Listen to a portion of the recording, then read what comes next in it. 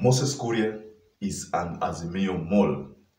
We have reasons to believe so, and backed by facts. Let's look at the history of Moses Kuria. Moses Kuria was first in Hustlers, 100% Hustlers movement. Then Moses Kuria, after going to India and meeting Raila Amolo Odinga, according to the information that we got back then, he joined Raila Amolo Odinga. They talked about a number of so many things up there.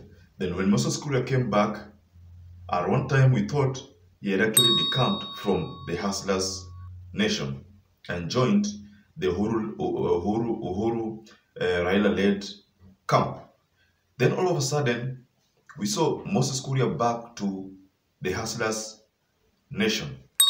Now, there's been back and forth, Moses Kuria has been moving from one camp to another camp, indicating working with another camp, but then again being seen physically in another political camp. Now, when Martha Karua was actually nominated as this running mate for Azimio One Kenya Alliance presidential candidate Raila Amolo Odinga, Moses Kuria in an interview said that the only person he trusts is Martha Karua. Just wondering, with the rich CV that you described that she comes with, when you look around, if it's the 4-horse race or the 2-horse race that you're talking about, where is it best that she joins in working for the presidential ticket? Well, I think, that's the amazing thing with Martha Karua is that she fits in all, because she's coming in to cure a disease that is not with one person, it's with all persons. All these people are a risk to this country. I dare say without a risk of contradiction. Kalonzo Musyoka represents a risk. Musalia Mudavadi represents a risk. William Ruto represents a risk. Raila Odinga represents a risk. So the de-risking factor, the mitigating factor for all these four, when I look around, nobody can tie the shoelaces of Martha Karua in terms of de-risking, making people say, even if so-and-so tries to become rogue, even if so-and-so tries to take this country to dogs, at least there is somebody there, there is a safe pair of hands. People asking in whose hands are we safe?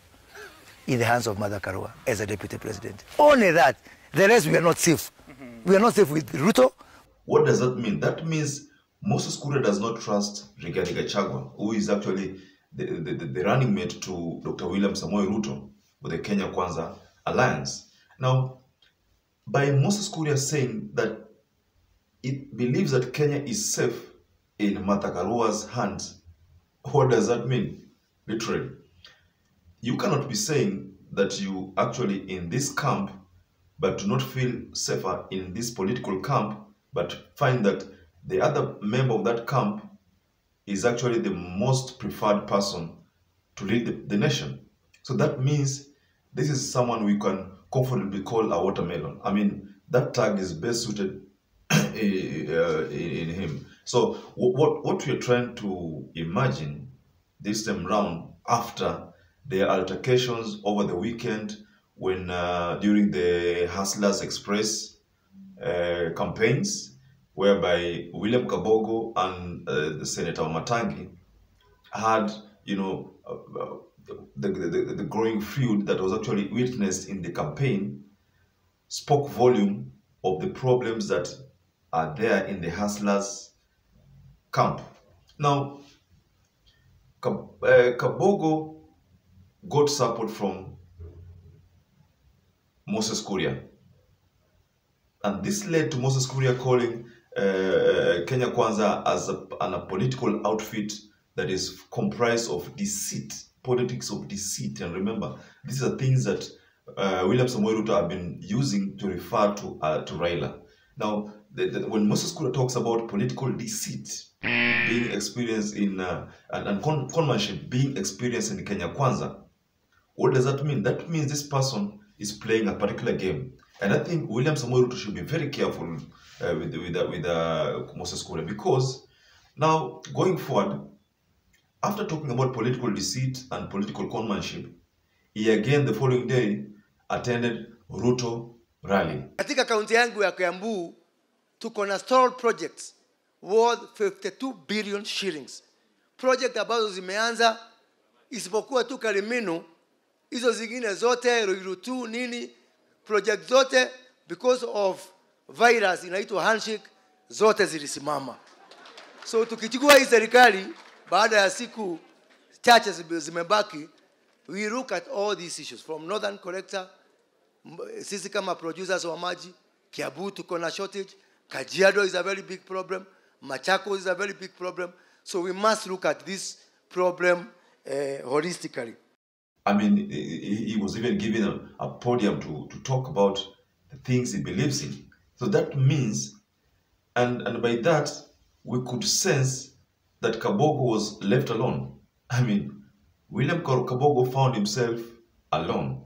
At first, he had the support of Moses Kuria, but then Moses Kuria again shifted to this other end, leaving William Kabogo alone, as a lone ranger. So now, well, we know that William Kabogo is still stuck to his guns and he is not really comfortable with going back to Kenya Kwanza at the moment.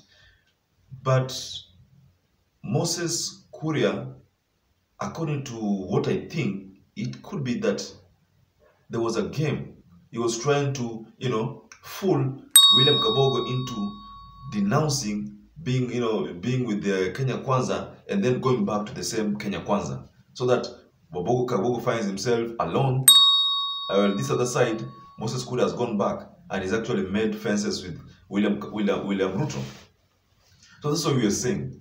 That I think the politics of Moses Kuria, however unpredictable, but I think these are the politics of a watermelon.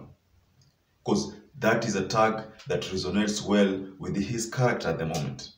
He is here, jumps to this other camp, then talks bad about this other camp, goes back, comes back. I think even William Samoei Ruto is observing him. I don't think that Dr. William Samoei Ruto is unaware of this game plan. I think William Ruto, being a very smart politician, as we've always referred to, is playing his cards pretty well. And his eyes are on Wamatangi becoming the governor, and Moses Kuria and Kabogo flopping. I think that is what William Samoei Ruto is after. At the moment, he's not willing to risk any vote. That's why he can't just denounce Moses Kuria. So he will observe him while he jumps ships here and there. But the only thing that I think William Samoei Ruto should refrain from is giving Moses Kuria too much details, because I think this is a mole and it could be that he's spying on the two camps and providing information in either of the camps. We're not sure about this, but these are things we believe are happening. Now, dear viewers, we've come to the end of that analysis on Moses Kuria being the mole. Now, please take a moment and hit the subscribe button if you're a first-time visitor. And as usual, if you are a subscriber, you can like, you can comment, and we are so glad that you've been with us. And until later, have a lovely time.